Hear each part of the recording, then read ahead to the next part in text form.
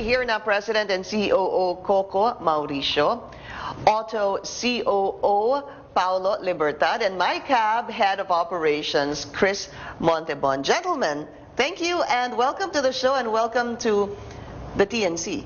Good morning. Thanks for having us. Thank you for having us. Okay, let's do one by one. Let me start with Hirna because Hirna is the one accredited so far. Am I correct? What is Hirna, Coco? Tell us more about it. Hirna is basically a ride-hailing application. For right now, we're focused on taxis for now. So it's we'd like to say we're the better way to book a cab. So by connecting passengers with drivers for collaboration with the government and the LGUs, and by uniting the operators. So that's what we do. Is that a local company? Yes, it's 100% Filipino-owned. And how was this conceptualized? Can you tell us more about it? Oh, basically, there's just a need that we saw a need as early as 2 years ago, where I think it's about time where the taxi industry needed to protect itself and grow at the same time. So with the advent of the private unmarked ride-hailing apps out there, or the TNVSs, so the taxis were really getting decimated. Let's put it that way.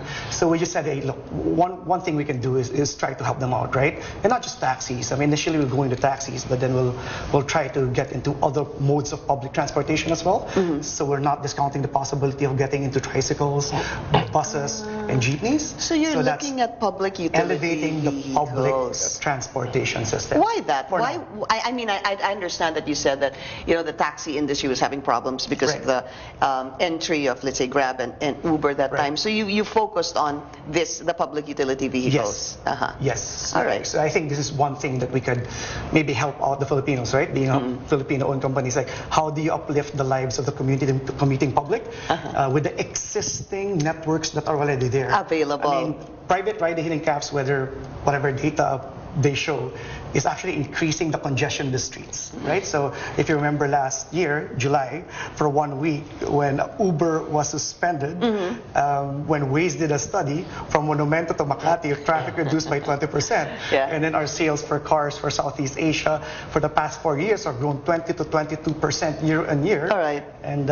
so that's really adding congestion, not just, and pollution for us. Okay, so that's Hirna. That's been, you got your accreditation already. There are 2 others right now.